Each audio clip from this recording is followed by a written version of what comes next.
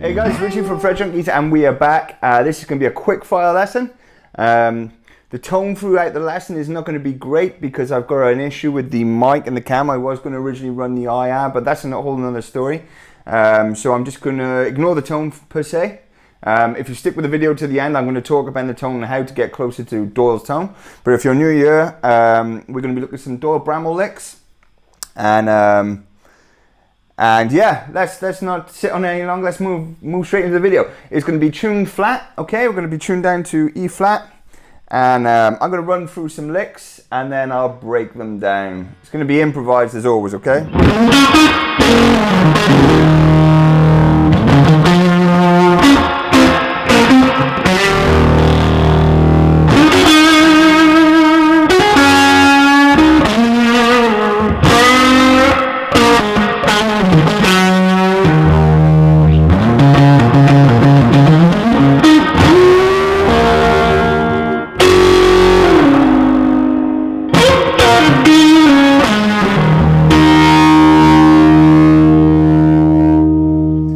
Okay, so probably some in there that might have been and some that might not have been. I just want to make a statement that it's important to look at other people's playing, take as much as you can from them and mold it into yourself, okay? That's so important, man, you know? Nobody wants to be a clone, you know? It's good to play licks like other people, but you know, it's nice to be yourself as well, okay? So it's important that you take licks from everywhere and try and amalgamate them. So yeah, let's get into a couple of his licks, okay? Like I said, it's E flat. If we look at the one from the start of the Premier guitar, I think it's okay,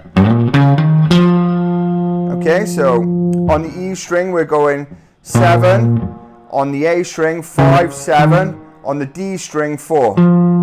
Okay, and this is going to be from the Dorian scale. If you're new here, there's going to be a link up here somewhere that's going to take you to the Dorian mode, and why it's so important, okay? But this kind of stuff is very Dorian, as is a lot of Doyle's playing. So, and the approach and the attack, if you can hit up strings, okay? And then on the G string, we're going to go up. So on the G string we've got 7, slide to 6, 4. Hammer back onto 6. You kind of want to pinch the notes. It's a thing that Doyle does a lot, is he pinches and squeezes the notes, and sometimes there's a lot of double stops in there, whether they're on purpose or not, I don't know, but that's kind of one of the nuances you get a lot when you listen, okay? And then there's a couple of ways. You can either go open G, hammer on to the first, resolve to the E, which would be the 2nd fret on the D string.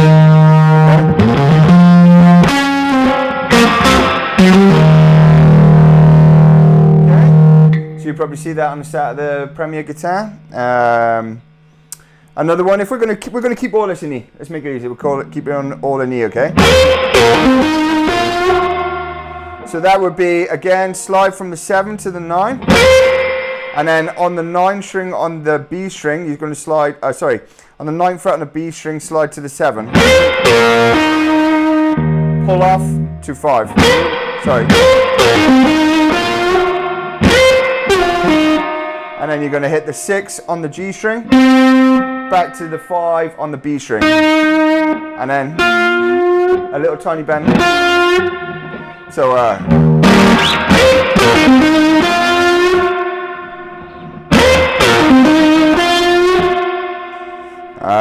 okay, and what else have we got? Is there also a lot of things you do? Is you do a lot of double stops. You've got to think you're playing upside down. Just, excuse me, a peanut stuck in my throat. Not a penis, peanuts. And a lot of the pick and attack is reversed. So if you try and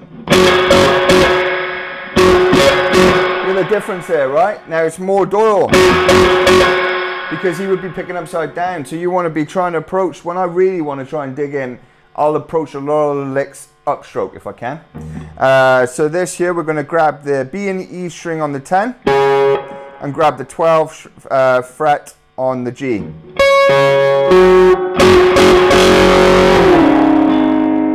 and then just slide that whole position down to the 5th and the 7th, and then release to an A. So 6, 5, 5.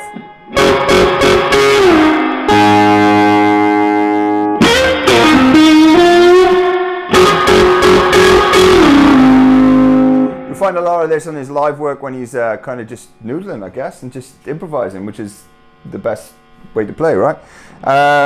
And probably a real good one is, again, double stop.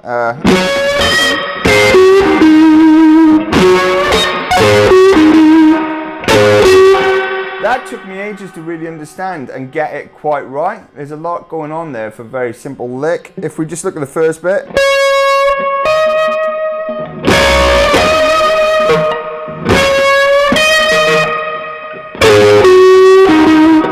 So there we've just got a bang from the B on the 15th, catching the root, high E, 12th,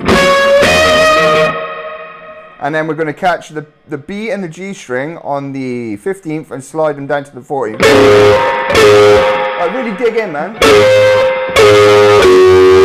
And then to the 12th,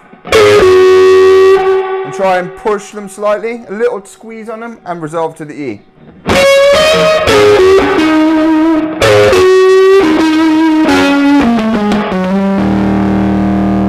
So just a walk down the scale, that.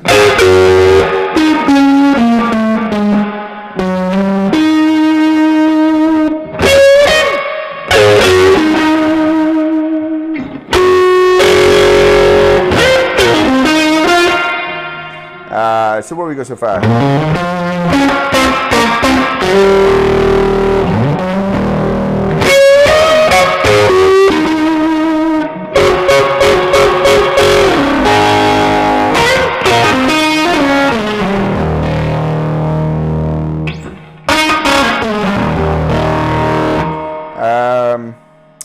And then we've got some other bits. Oh, he does a lot of sliding into a bend, which I do a lot of instinctively without really copying Doyle, and it's something I've kind of worked on and tried to make my own. But he will do a lot of.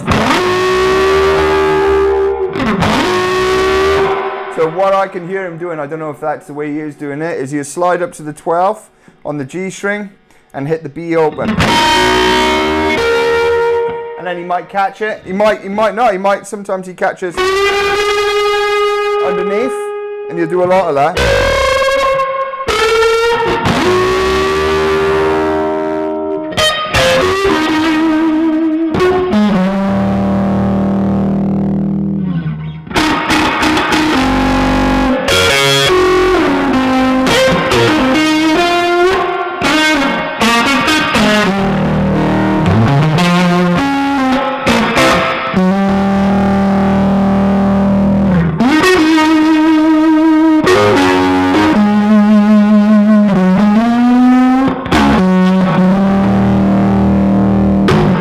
I think the way you approach the licks as well. I noticed a lot of stuff you will do will be almost the way you would think of it backwards for a normal player to do. So here are skip strings.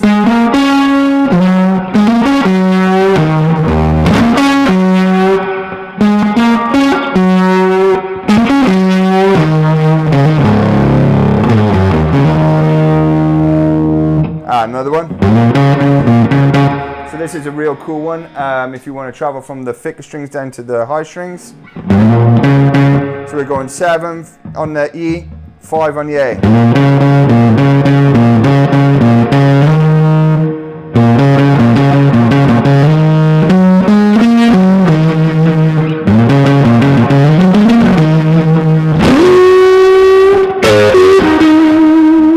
Okay. From here, we're just going to walk down the scale, pentatonic.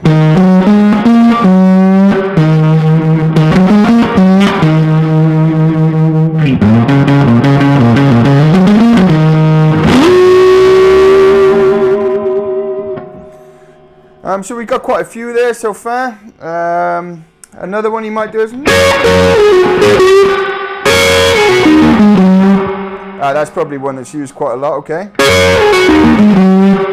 So we've got a double stop, B and the E, on the 10, hammer to the 12 on the B.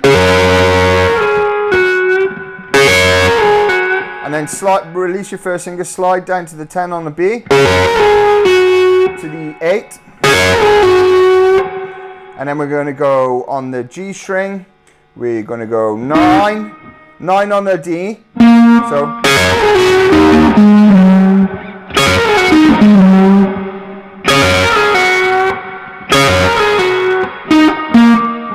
7, 5, little bend to what would be the major third, or just in between actually, and resolve to the E. And you'll do that lots of different ways.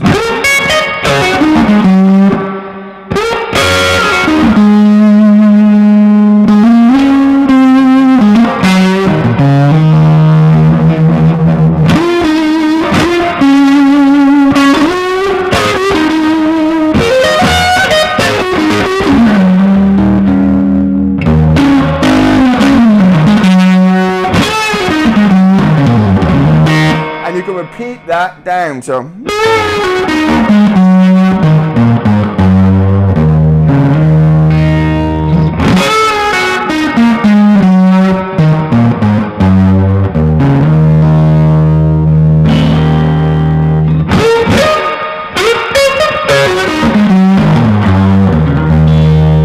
Now whether he does that, I don't know, but it just falls into the fingers easy. I mean, I've developed a lot of stuff like this that I've kind of took from him, I guess, and evolved into my own. So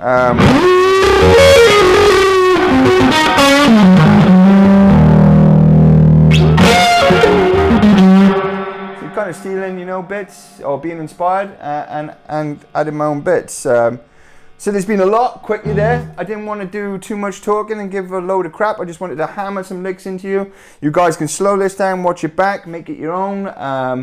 I would suggest going to E flat to make it easier to follow the video. Sometimes he does go down to D and sometimes he's in E standard. So you just got to find what works for you. But for this video, we've been in E standard. Get your reverb good. Try and get bass in the amp. That's quite important. Bass will come with volume, but bass in the amp is a big thing. I noticed. I've seen Doyle live in Hamburg in Germany. And one thing that I really took away from him was how big his sound was from the bass that was coming from his guitar. And it was a beautiful, beautiful thing, man. So I no longer use the bright setting on the amp because I've kind of gone away from that tone. For the meantime, I'll probably come back around to it, I don't know. But for right now, I'm kind of maturing away from that. All my ears are hurting too much. So I'll have the switch. I've got it actually bright is on there, but I've jumped it to the other channel. Dimed the bass and turned the treble down and turned the brightness off. So I'm getting quite a big fat sound from the vibroverb alone.